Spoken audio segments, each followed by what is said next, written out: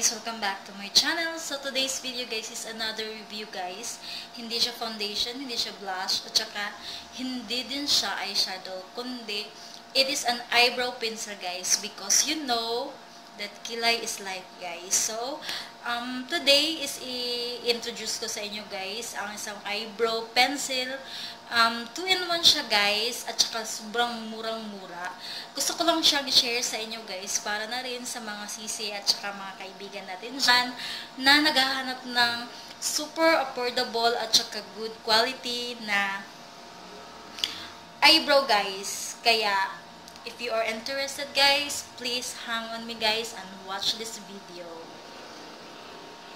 This is the product that I found today.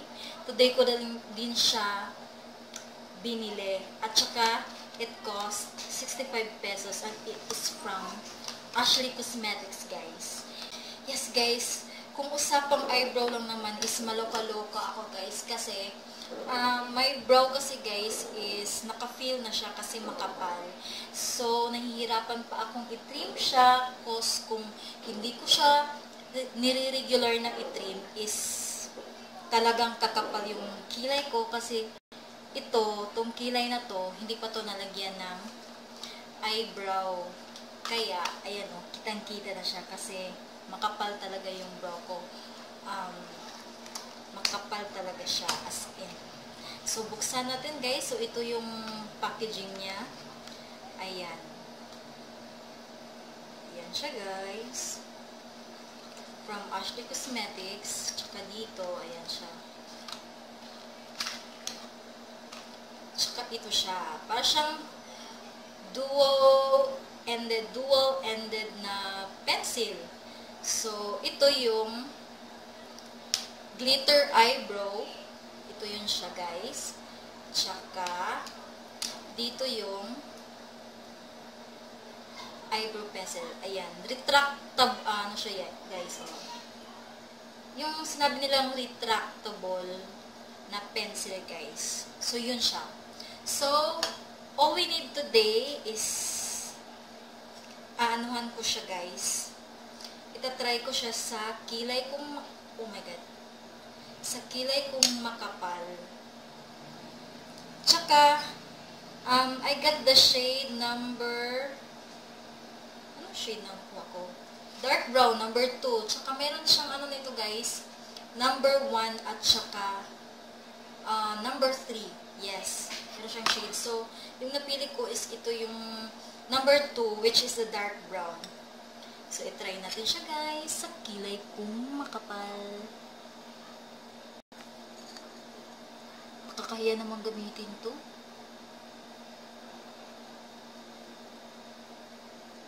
Ayan.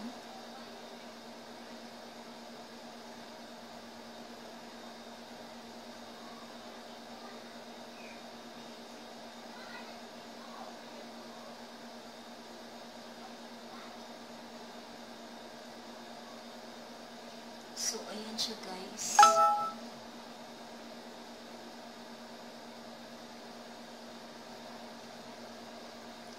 Uy.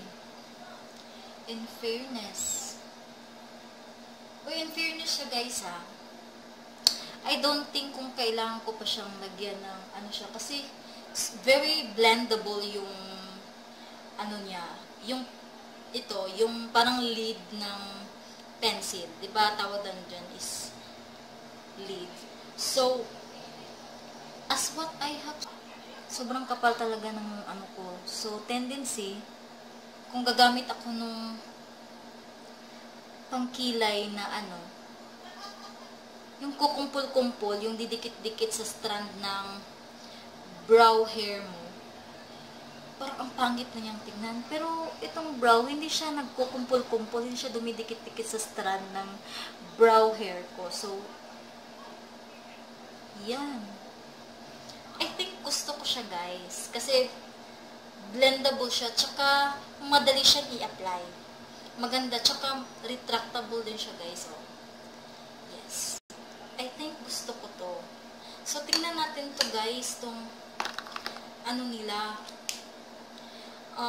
glitter eyebrow. Susubukan natin gamitin ito Um, so, as you can see, dito lalagyan ko ng nitong glitter eyebrow, tsaka dito, para matingnan natin kung ano ang diferensya niya, guys.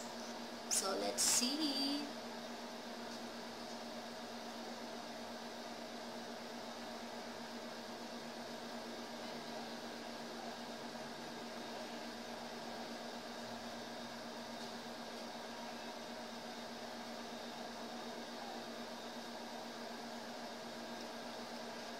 May nangyari ba?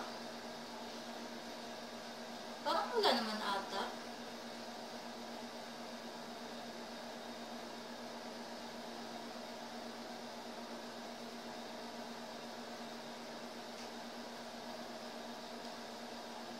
Kung ilalagay mo siya sa kamay mo, guys, makikita mo yung glitter.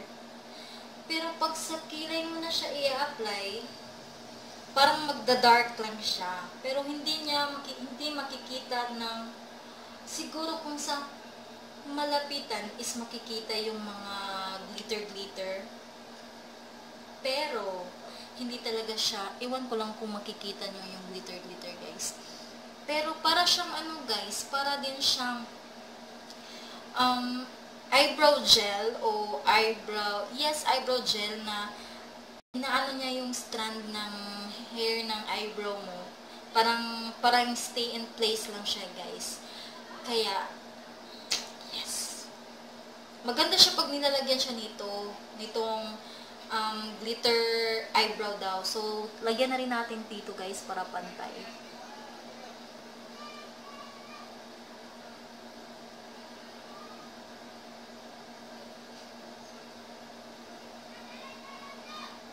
So, para na rin binabrush yung ano mo, guys, nitong, kasi para siyang sponge, maliit na sponge na ano, itong nasa dulo nitong glitter eyebrow nito.